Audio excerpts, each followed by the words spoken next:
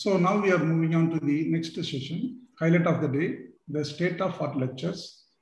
There are 2 lectures.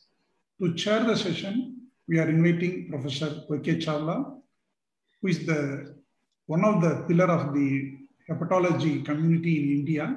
So no need of any other introduction to Professor O.K. Chawla. And Professor Pamecha, who is the head of the unit of the liver transplant surgery at ILBS. And the chairperson, you can please introduce the speakers. Thank you. Thank you, Joy. Thank you, Charles, for involving us in this program. We have a very eminent speaker now, Professor A.S. Soin, who is very well known to the transplant community and the hepatologists. As you know that he's the chairman of the transplant program at Medanta. He's also a Padma Shri recipient. He's a well-known figure, and he's in India as well as abroad. He started the live-related liver transplantation in India. And with COVID having been there, we see him off and on the TV giving his expert comments on COVID. Can we have Dr. Soin to talk to us on small for size syndrome? Avi. Hello, everyone. Thanks very much, Professor Chawla, for the kind introduction. And this is, of course, home turf. LTSI is our own organization, so feel very proud that we have regular high-quality academic activity going on. So thanks to the new dynamic young team at the LTSI, at the helm of LTSI, for organizing this.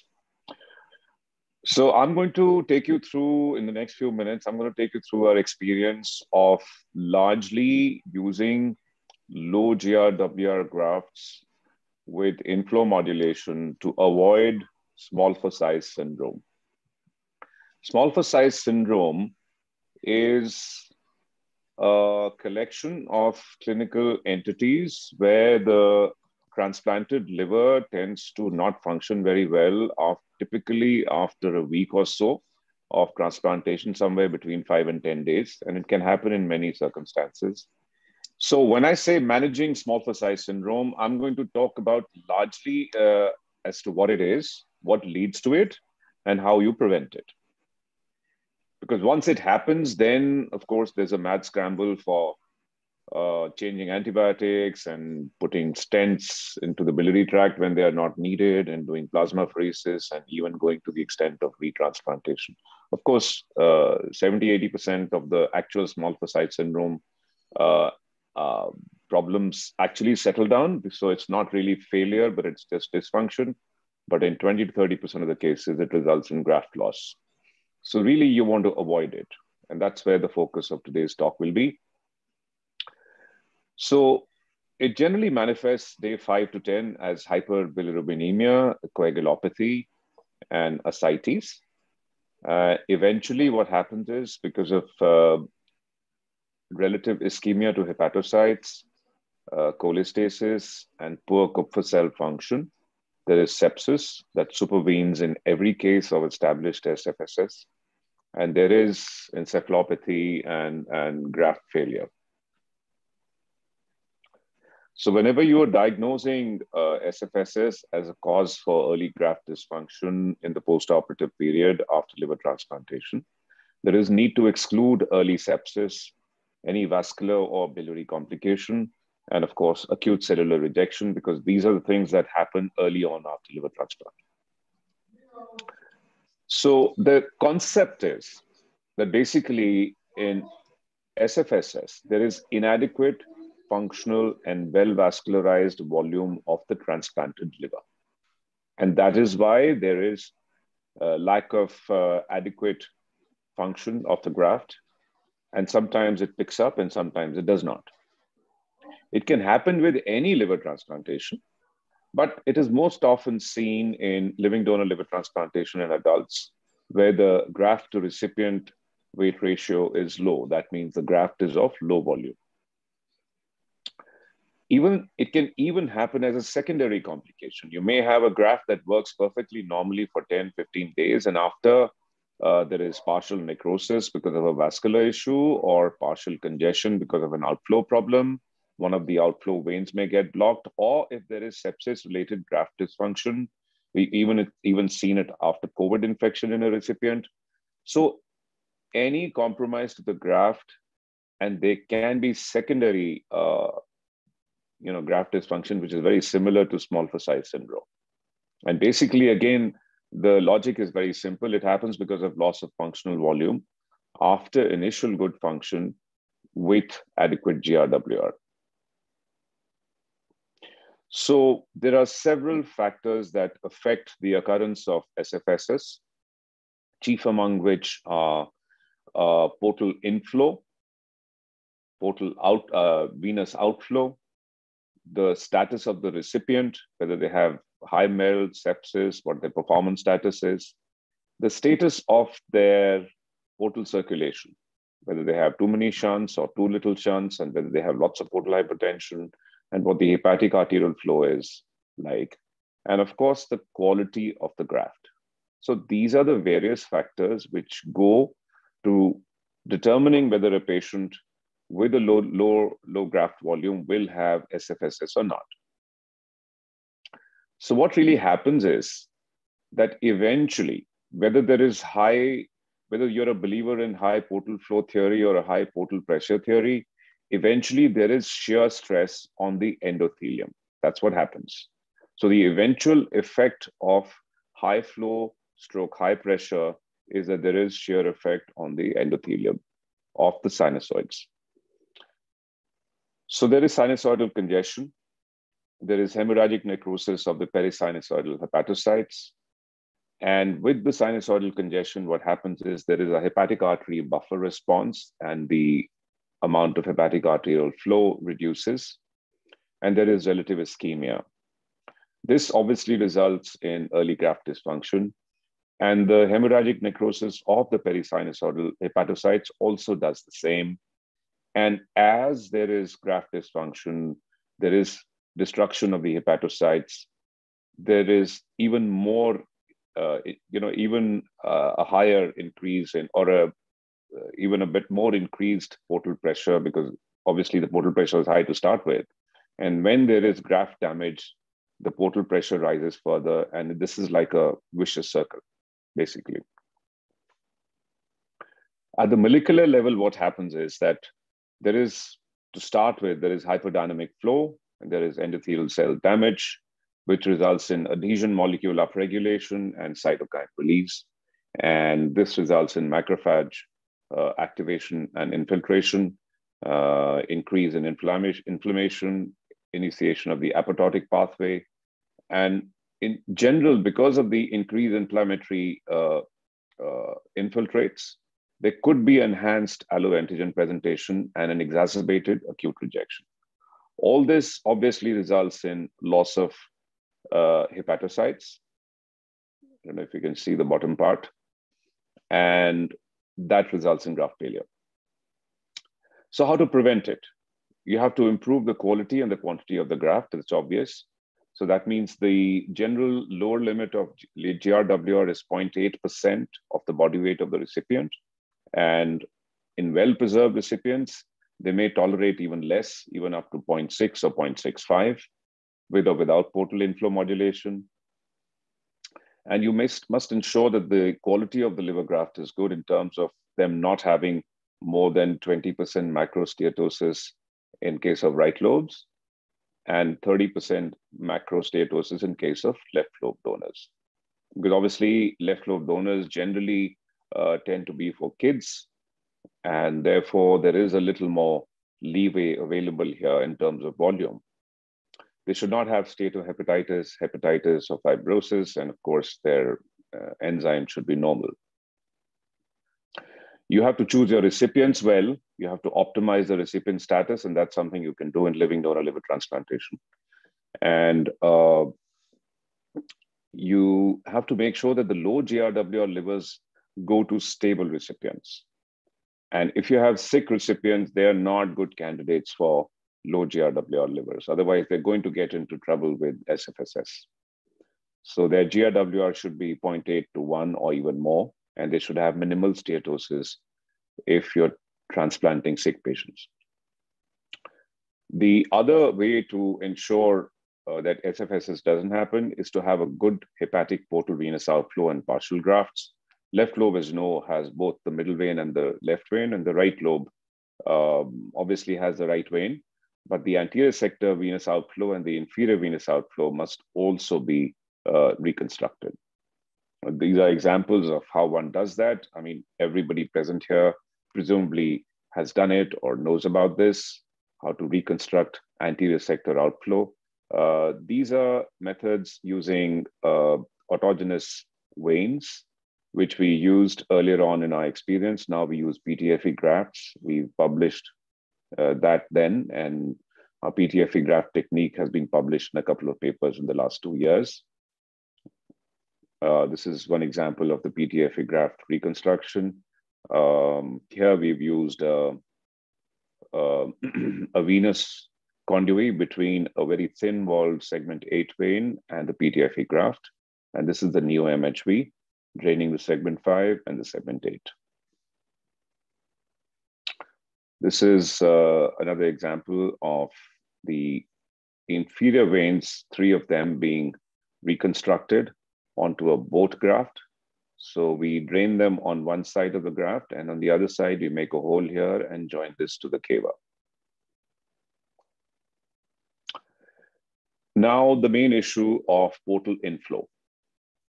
Now, the idea is to prevent portal hyperperfusion, and we believe that a portal pressure of 18 or less is a good one to aim for. But certainly, if the volume of the graft is low, less than 0.7%, then you should look for less than 16 millimeters of mercury. You should keep the portal flow ideally between 100 and 300 mils per 100 grams of tissue per minute. And there are several methods of modulating the portal inflow, which we are again all familiar with. One is splenic artery ligation. The other is hemiportocaval shunt. And the third, of course, is that I haven't mentioned here, but of course, people do splenectomy, which is also approximately the same thing as splenic artery ligation, but possibly there are a lot of people who believe that splenectomy works better than this. And post-operatively, if you're stuck with what you think is FSSS, you can try splenic artery embolization or somatostatin, but it only works some of the time. That's because much of the damage to the graft has already happened post-operatively. It starts to happen as soon as within an hour or two after you reperfuse the liver. So we published this paper where we talked about our experience with low GRWR grafts, and we gave our policy of portal inflow modulation. And the answer to this question that this paper addresses is portal inflow modulation always necessary for successful utilization of small volume live donor liver grafts? The answer is no, it's not always necessary. So let's show you our protocol. But basically, for GRWR more than 0.8%, there is no portal inflow modulation needed in our view. From 0.6 to 0.8, yes, you have to select your patients for inflow modulation, especially when the portal pressure is high and the patient is sick and the MELD is high. And the idea is to achieve a pressure of 16 or less. So this is the protocol that we use that we've described in this paper. If the portal pressure during dissection phase is more than 15, then you need to follow this protocol. And if it is less than 15, obviously there is no question of needing a portal inflow modulation. So if the GRWR is borderline low volume, that means between 0.75 and 0.79, then you simply get away with a splenic artery ligation. If it's between 0.7 and 0.74 and the portal pressure is more than 18, then you will probably need a shunt, a hemiportocaval shunt. And if the pressure is borderline high between 16 and 18, then you do a splenic artery ligation. And if GRW are less than 0.7 and the pressure is high, then you need a hemiportocaval shunt. Oftentimes, we find that even though the GRWR is low, the pressures are not very high, and that's because of multiple shunts that exist in patients, in many patients. So if there are significant portosystemic shunts which are pre-existing at the time of surgery in recipients, then they may not need portal inflow modulation despite having a low GRWR. This is a typical hemiportocaval shunt. You can see that neo-Emcure has been constructed using a PTFE graft, and this is the conduit that goes between the portal vein and the cava, giving us the hemiportocaval shunt. You can see that this portal vein is far bigger in caliber compared to the conduit. So what we do is we will typically put a 1 to 2 centimeter long conduit, which is 8 to 10 millimeter wide, ideally half to 2/3 of the main portal vein diameter. And the shunt flow should be in the region of 1/3 of the total main portal vein flow. And that's determined on intraoperative ultrasound Doppler. And if there is a difference there, then obviously we will accordingly adjust the diameter and the flow of the shunt. We found that over the years, we've been utilizing more and more low GRWR grafts, as you can see, with no compromise in the success rate. That means the 1-year survival has continued to be around the 90% mark, despite the increase in the use of low GRWR grafts from 10 to now 25%. There are some other options for patients who are large and who have small donors, and they are dual lobe living donor liver transplant and volume swap. Let me first talk about volume swap here.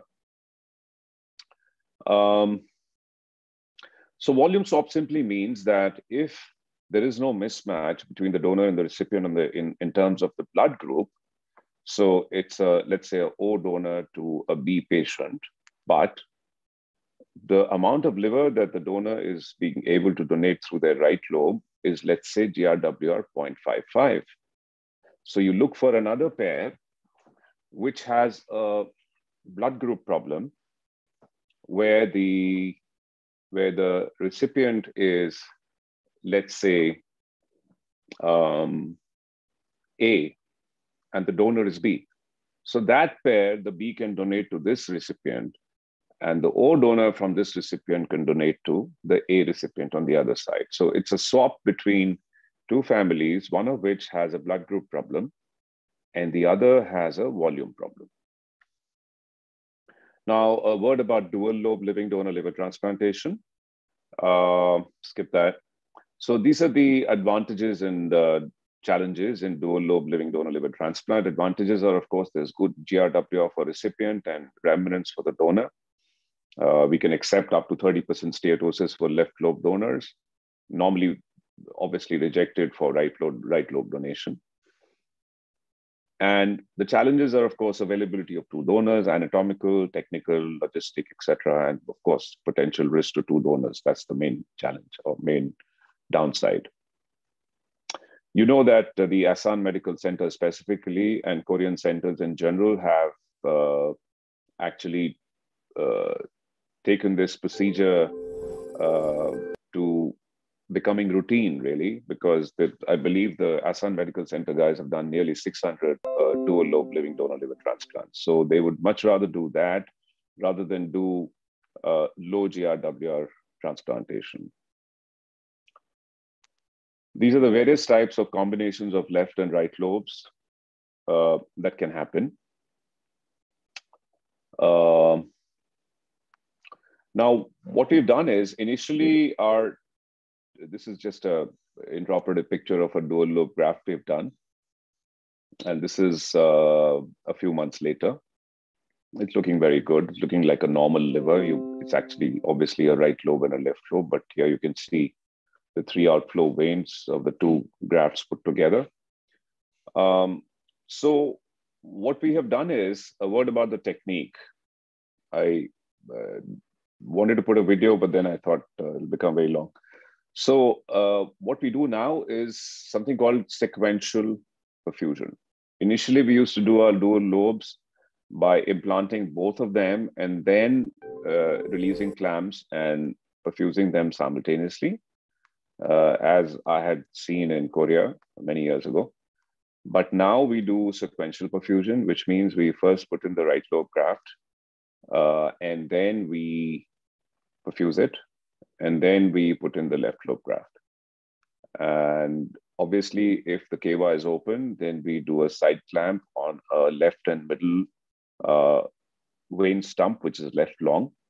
And then we put in the left lobe graft by separately clamping the left portal vein, the recipient left portal vein, and a side clamp on the left and middle of the recipient. So we are able to put the left lobe in like that. So that makes it very simple. It's really basically doing a right lobe graft like normal, and then doing a left lobe graft, and then of course doing both the arteries and the ducts. So it makes it quite simple. We've done our last 6 or 7 like that. So this is an outcome table for our 14 dual lobe living donor liver transplants out of around 3,127 cases as of middle of 2020, I think. So there were 12 right and left and 2 left lobes. And we used a lot of lobes with steatosis. In the left combination, there were no steatosis, and in the right-left combination, 6 of the 12 left lobes and 1 right lobe was steatotic. This is the table showing the complications and the postoperative course. So we eventually have 2 and 7, 9 of these patients surviving, and we lost 3 of them early and 2 of them late. And in the last 9, we've had quite good success rate. We had only 1 early mortality, and we had 1 late mortality, and that was due to cancer, actually. So I'd like to conclude here saying that small foci syndrome represents inadequate functional volume of a transplanted liver. It's much more likely to happen in low volume LDLT grafts in adults. So ensuring good quality graft, good graft volume, good recipient status or optimized recipient status, and good graft outflow, that's venous outflow, and modulating portal inflow in selected cases to avoid portal hyperperfusion are the strategies to avoid it. Thank you. Thank you, Dr. Soin, for a wonderful talk, making things very clear. Can I have the questions from the audience? Yes, there are 2 of them. Harshal Rajekar has said that there is a poor outcome in SFSS, the degree of liver dysfunction or the degree of portal hypertension. What is the outcome as a result of? Liver dysfunction or the degree of portal hypertension? So the poor outcome in SFSS is clearly due to liver dysfunction. There is no doubt about that. Whether the liver dysfunction happened due to initial portal hyperperfusion, that's the question. And I believe that is the case, that yes, initially SFSS starts off with portal hyperperfusion being the problem, shear stress on the endothelium or the sinusoidal endothelium. But eventually what happens is there is liver dysfunction. In fact, you diagnose SFSS when there is liver dysfunction. And that liver dysfunction slowly ends in graft failure in 20 to 30% of the cases. That's what I said earlier. Yeah, but there's a question by Dr. Jayanti Venkatraman. Are all these modalities for SFS decided before surgery or peroperatively? So that's a good question. The answer to that is that majority of the times we decide before the operation what we're going to do. But when we are caught out, either by, let's say, happily caught out that there are, despite the low volume graft, that there are a lot of shunts which pre-exist in the patient, which is why the actual portal flow is not very, very much. Then we don't need to do a hemiportocaval shunt even in a low volume graft.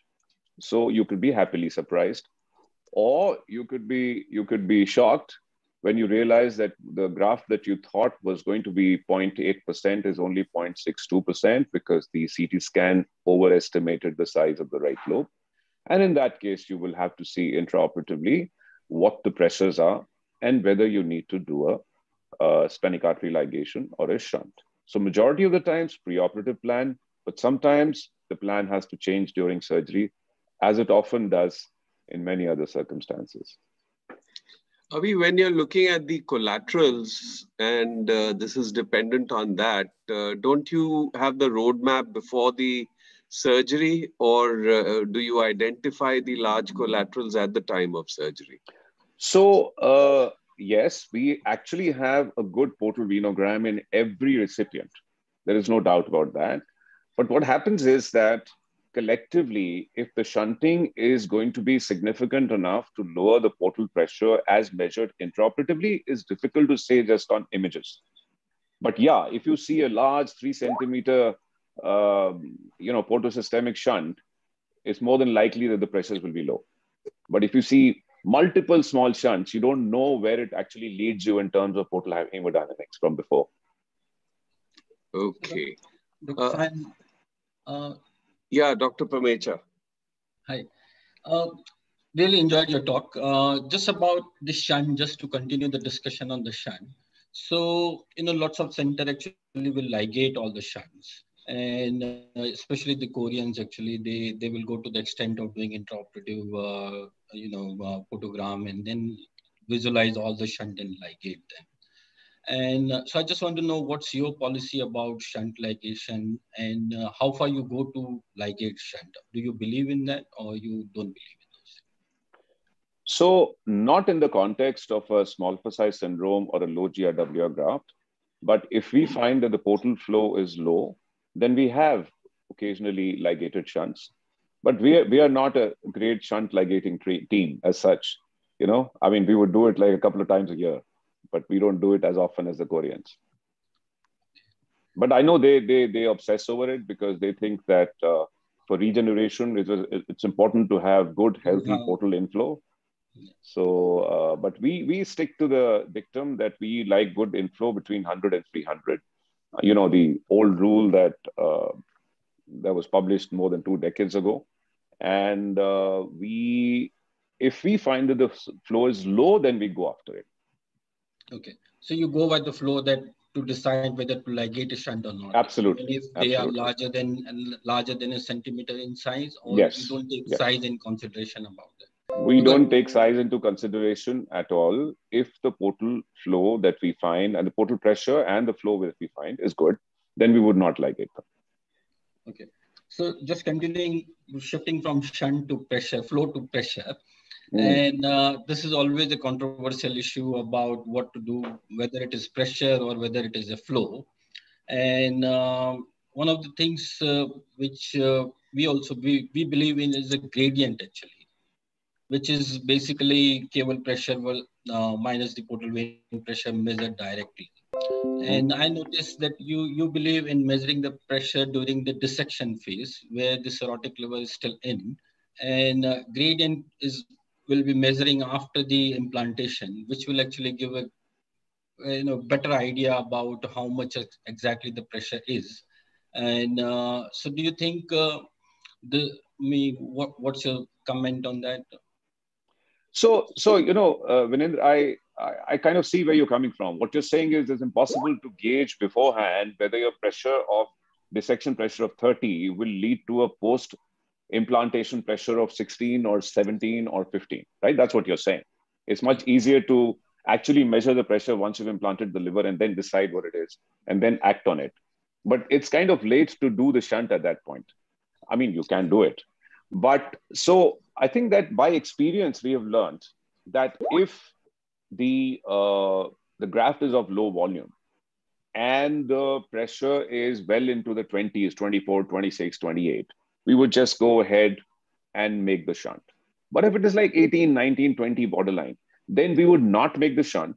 And then if the pressure is high after implantation, then we would do a splenic artery ligation. So that's where we are.